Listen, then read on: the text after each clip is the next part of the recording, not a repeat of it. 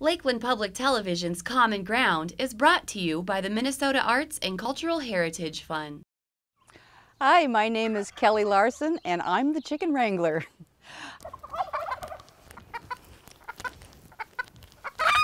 Chicken wrangling at its finest.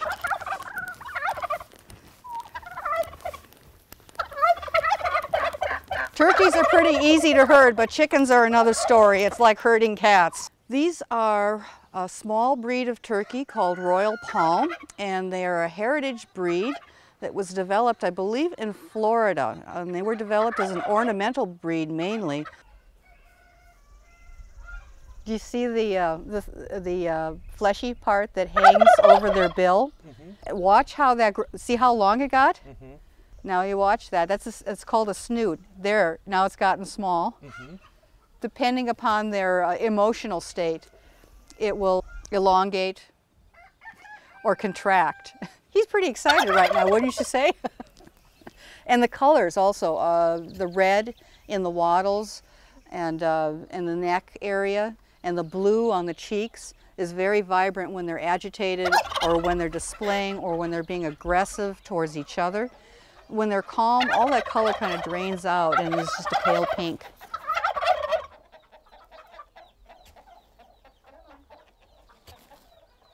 They test each other.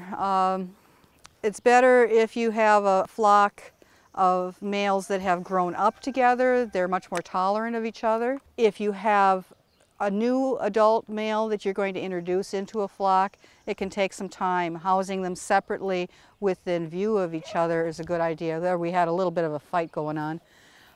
There is always going to be some fighting. It is in the nature of poultry to work out the pecking order. Who's going to be on top? Once that's worked out, though, it pretty much, unless there's some major issue where somebody gets sick or injured, it's a fairly stable environment. So we haven't had a whole lot of fighting here. But I like working with them because they're not so big that when you put a turkey dinner on the table, you're eating turkey for 2 weeks. A smaller bird is a little more manageable for a small family. They tend to have a little smaller carriage, but they're a much more active turkey. They fly well, they know how to roost, they're excellent foragers, and they're wonderful parents. Contrary to popular belief, heritage turkeys are wonderful parents. And I have heard so many people tell me that turkeys are stupid and they're terrible mothers and you cannot raise turkey poults with a natural hatch. I have hens that go broody at the drop of a hat and get dewy-eyed when they see a golf ball. And I've got a couple of hens in there right now with turkey poults, and if you get near them, they will probably take your head off. Now, I'm going to walk over there and we're going to see how defensive these hens get. So if anybody tells you that turkeys are bad moms,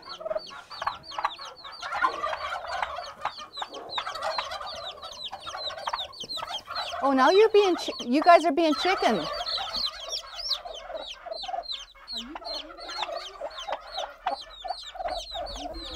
I guess I am no longer a threat.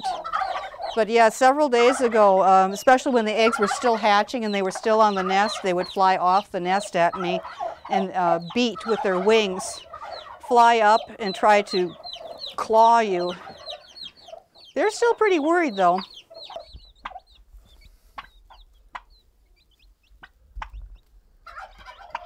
This is hen number 3 in the batch of 3 turkey hens that decided to go broody about a month and a half ago. I haven't given her any hatching eggs yet, but she's going to get very upset.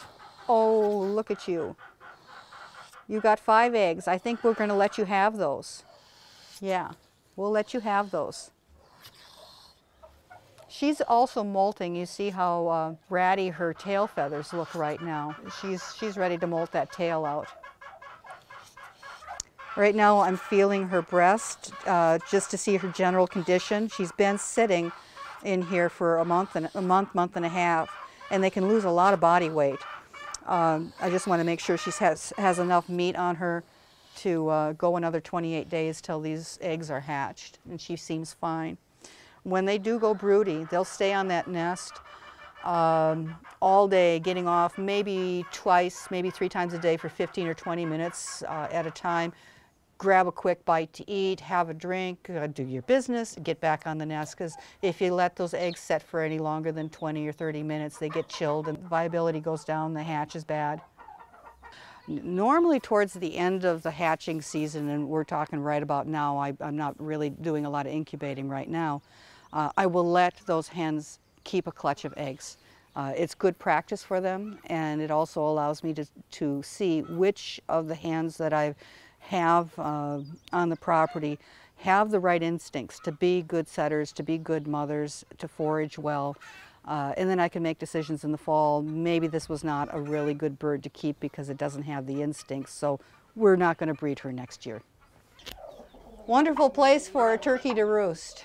Even though that all of the heritage breeds that I'm working with are capable of brooding and hatching their own eggs and raising their own young, is that I keep collecting those eggs so that they continue to lay, so that I can hatch them in the incubator. Because if I let them sit on all of those eggs right away, they'll stop laying once they've laid 8 to 10, 12 eggs, and they're going to shut down egg production for at least a couple of months. 21 days for the chickens to hatch those eggs, and another month having those chicks follow the hen around before she starts laying again. And that's a lot of downtime when you're trying to increase the numbers of a rare breed. So we keep collecting the eggs, storing them, setting them in the incubator. With incubation, you need to keep the eggs moving. If the eggs were just to stay still, and there are still incubators, the yolk will settle in one position and will actually adhere to the membrane and get stuck to the inside of the shell, and then the embryo doesn't form properly, and hatching is very difficult. So the hen is always fidgeting around in her nest, and so this just simulates that. I think there's 6 peacock eggs in here. I need to hatch another round of Americanas for a friend too. And as you can see, there's quite a difference in the size of a peacock egg compared to a good-sized chicken egg. The chicken eggs will take 21 days to hatch, and the peacock eggs, turkey eggs, will take 28 days. And they need to stay in here for that whole time. At 4 days before the hatch is due, we stop the turning process. So then they'll go into a hatching tray where they actually stay still. That way the young birds inside the eggs can orientate themselves to up and start pecking their way out. Yes, Nora's quite excited to have some new chicks in the house. After they hatch in the incubator, they go into a brooding area. And for my purposes, I'll use a stock tank in the house with a heat lamp over it. And the young chicks need to be kept at about 95 degrees for the first week, which is quite warm, and no drafts. So they'll stay in here for the first week to 2 weeks, depending upon how many birds I have at one time, and then they'll go to a new brooding area that has more space. These guys are about a week old now, just coming on a week old, and there's about 100 chicks in here, if you can believe it. Trying to keep up with keeping them clean, and the water clean, and the food with this many birds can really be a challenge. Another thing I do with these birds, at least every couple of days, is check each one to make sure that their butts are clean. This is butt check time. If they were to get compacted with diarrhea and they start to crust over, they can actually close the whole thing up and they'll die within a matter of days. So we do periodic butt checks and make sure that everybody's good and healthy. After a week, you can turn the temperatures down by 5 degrees a week, and they should be fine.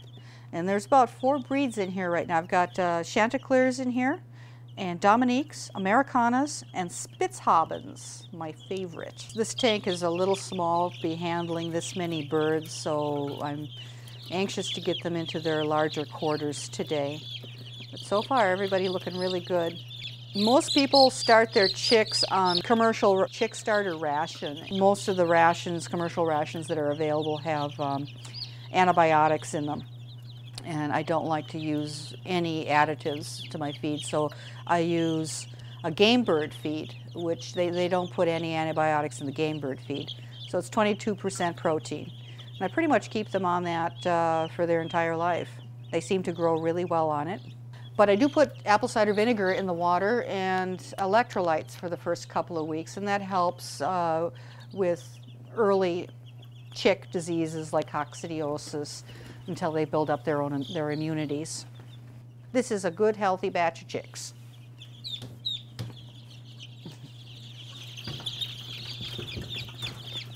Nora thinks they look like a tasty batch of chicks.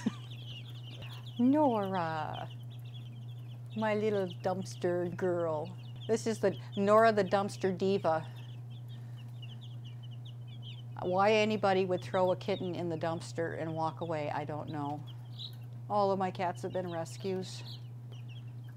And they're mostly indoor cats. They get some outside time, but usually it's chaperoned.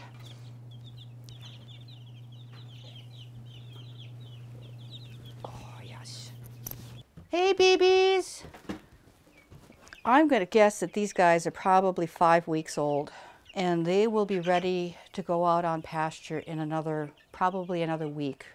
Especially early in the season, you have to wait long enough to get the birds out until they're fully feathered, because a young bird just cannot regulate its own body temperature until it has those hard outer feathers.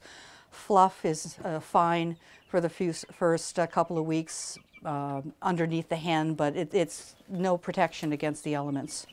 Don't you want to take them home?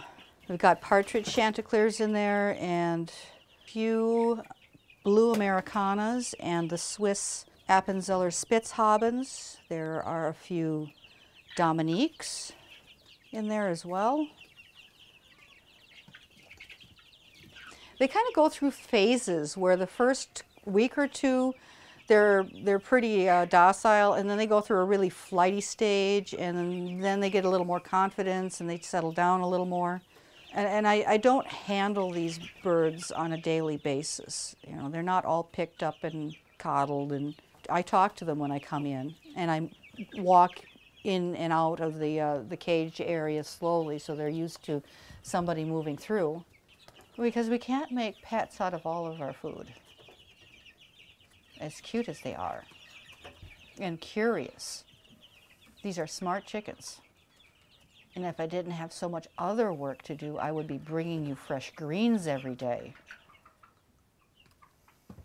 That's something that people that have a small flock can do for their young birds, is bring them grass clippings, bring them the weeds out of the garden that you pull. Oh, and we're practicing our roosting skills. So you can get, for example, these chanticleers, the buff and the partridge chanticleer in here, come in large, what they call large fowl and bantam. So it's like full size and miniature, just like with poodles, standard and miniature and toy. So that's what the bantams are. And there's a few breeds that only have, I think it's Seabrights are the only ones that don't have a large fowl counterpart. I think it's really important that people consider keeping backyard flocks again. I mean, there had been a day when practically everybody had at least a little laying flock in the backyard, and meat birds for their Sunday dinner, especially in the fall when the chicks were grown and ready to cull down for your pullets and laying flock. Being dependent upon our industrial farming systems just isn't an option anymore. I think the further down that road we've come, the more clear it's become that it's not the way to do things. Not knowing where our food has come from, being dependent upon fertilizers and petrochemical additives to keep our crops growing and to feed our livestock, and knowing how these animals are treated, their living conditions and the processing conditions, not acceptable for me anyway. I'd much rather process my own meat than buy it in a store and know that it had a good, healthy, happy life. If people don't start keeping these breeds in their backyards again, working with them and using them for their table eggs and their meat to go in their freezers, we're going to lose all of these beautiful breeds that have taken thousands of years to develop. and are, you know, so perfectly suited to specific climates. What's going to happen if industrial farming practices collapse and we don't have, we can't rely on a commercial industrial poultry industry anymore? Something wipes out those flocks. We need to keep this genetic diversity as an insurance policy and as a bank. And if more people don't start working with it, we won't have those breeds to fall back on. All of the turkey that we buy in the grocery store, for the most part, are industrial turkeys, broad-breasted white and broad-breasted bronze to a lesser extent. And they have pretty much bred out the tendency for the hens to go broody. The toms are no longer able to do what comes naturally because they're just too big in the breast to balance on the hens. So all that's done artificially, so it's not much of a life for a turkey. And so they really don't have the instincts to take care of their young, to set eggs, to care for themselves or their young out in a natural environment, which is a pretty sad state of affairs. I can breed these birds naturally, unlike the industrial broad-breasted turkeys that we normally get in the grocery store. The broad-breasted white and the broad-breasted bronze, pretty much their brooding and natural foraging abilities have been bred out of them. They no longer know how to be good mothers, unlike the heritage breeds. So working with these older breeds, you can propagate your own turkeys for next year's use and keep them going, and they can raise their own chicks, and that's always a plus too. Rufus, come here. I don't have a lot of birds with names, but this rooster, I did not hand rear this rooster. He just grew up in a large hatch, and it turned out to be very docile and easygoing, and he doesn't like it when I come to pick him up, but once I have him in my arms, he's very relaxed. And he's been to school to talk to the kids, and he's been to, well, this is a bird that was at the Indigenous Farming Conference, and this is the Chanticleer, the buff variety Chanticleer, Canadian breed. And these are not actually his babies.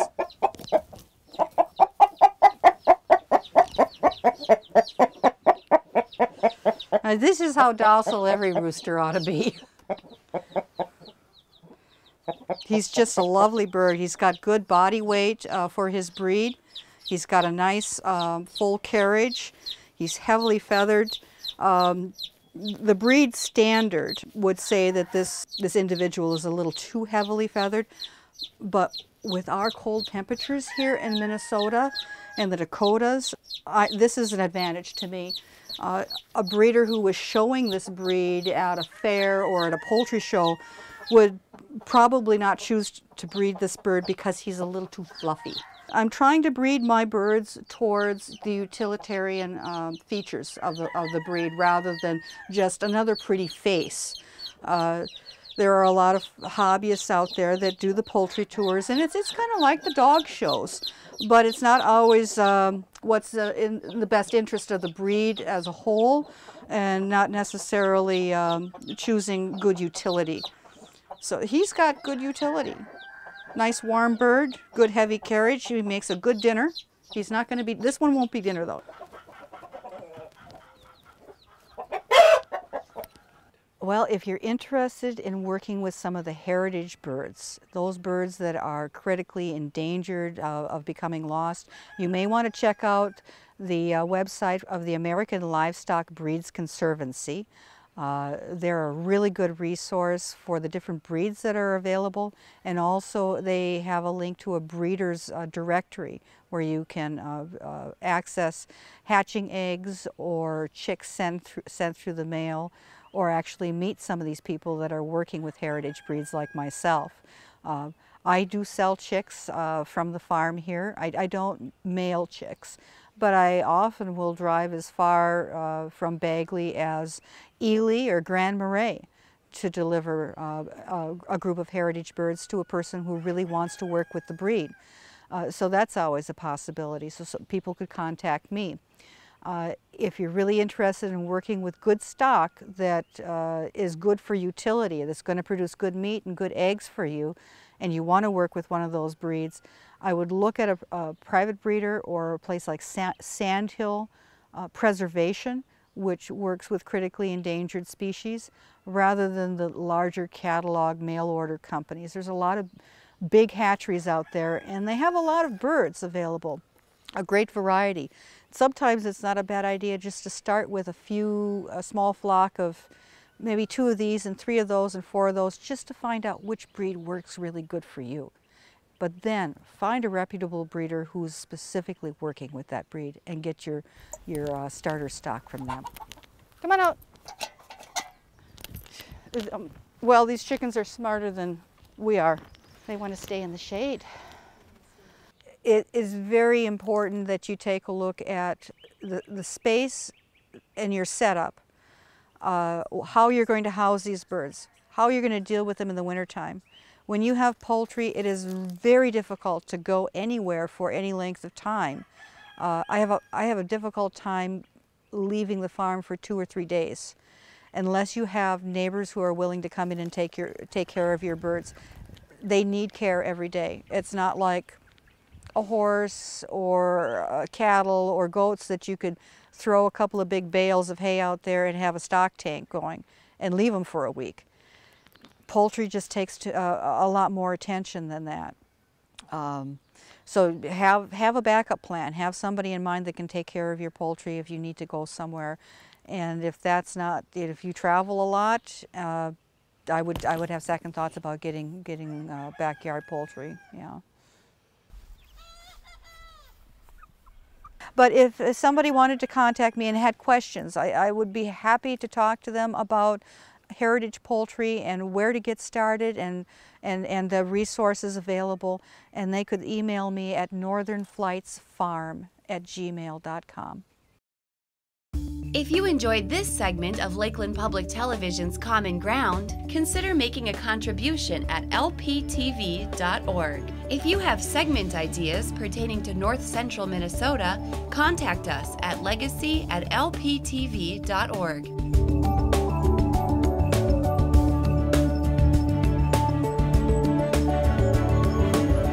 Common Ground is funded by the Minnesota Arts and Cultural Heritage Fund by the vote of the people on November 4th, 2008.